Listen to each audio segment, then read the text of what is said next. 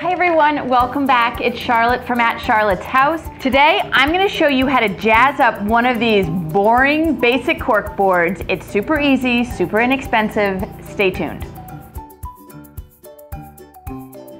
I find cork boards at the thrift store all the time. I always bring them home. All you need to transform one of those boring cork boards into something that will really be great on display is fabric and some thumbtacks. This is also a great idea if you're in a dorm room or somewhere where you have a cork board like this mounted on the wall. You can't take it down. You could still do this for that. So teachers, college students, talking to you. The first thing you're going to do is you're going to put a little bead of glue in each corner, and this is going to help anchor your fabric. You could also use some spray adhesive.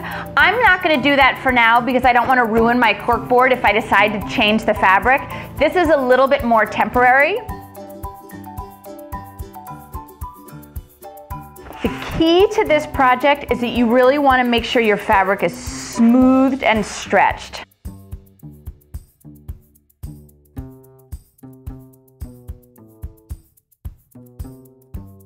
Now that I have these two corners secured, I'm going to come back with my thumbtacks just so I don't pull it free from the glue.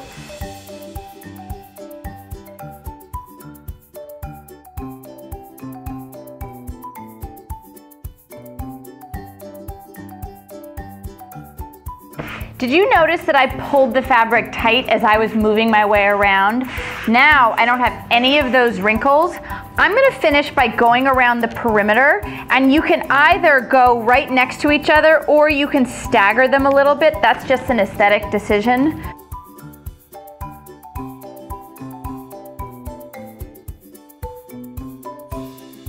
All right, if this is a cork board that is mounted to the wall, you'll have to skip this next step.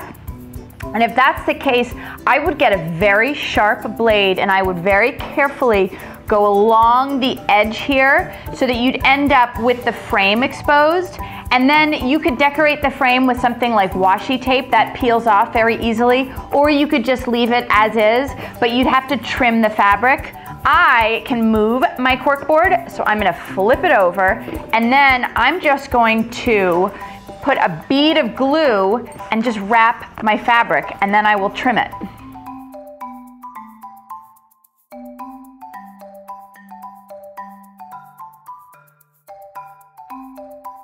Corners are always the trickiest. I just wrap it like a present and try to keep it neat. Honestly, no one's gonna see it but you.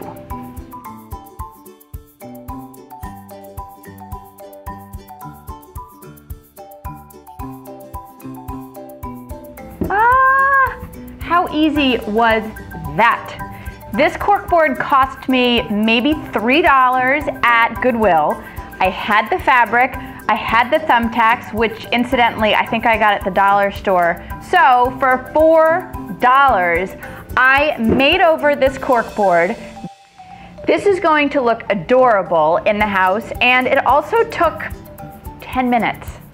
Thanks so much for watching, everyone. If you like this project, give me a thumbs up, leave me a comment, and don't forget to subscribe. Have a great day, everyone.